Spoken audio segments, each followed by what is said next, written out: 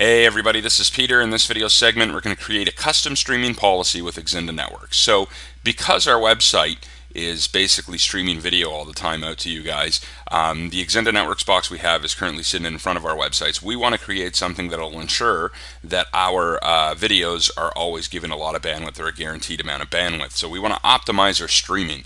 So the first thing we're going to do, we'll go into optimize, and you'll see a lot of our default policies. If we pull the drop down here, you'll see that you can't actually go ahead and edit your default policies. You can remove them from your actual policy, but you can't actually edit them. So our streaming policy that we currently have in the number one slot there has a limit of low, so 2% to 10% burstable. So that's not enough, at least from our current situation. So we're going to go into policies and create a new custom policy.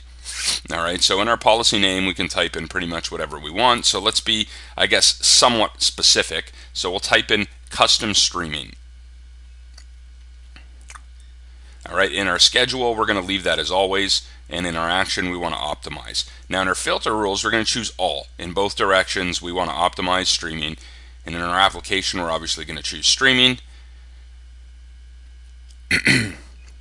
In our guaranteed bandwidth, instead of having 2% to 10% burstable, we're going to go from 50 to 80.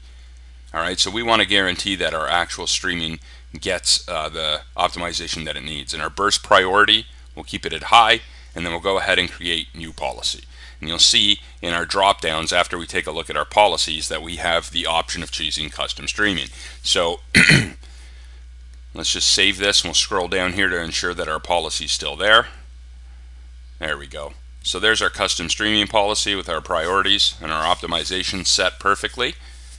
Let's go into our optimization tab here, and you'll see in our drop down we can choose now the custom streaming policy. Now before we want to add it to internet inbound, you obviously have to put in the order of which you want this policy. So it's like firewall rules in this sense, guys. So we want this to be at the top. We're going to give it a lower priority than, or a policy number, sorry, than 20.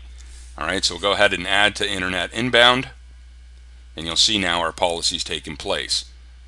And we can do the same thing for our internet outbound.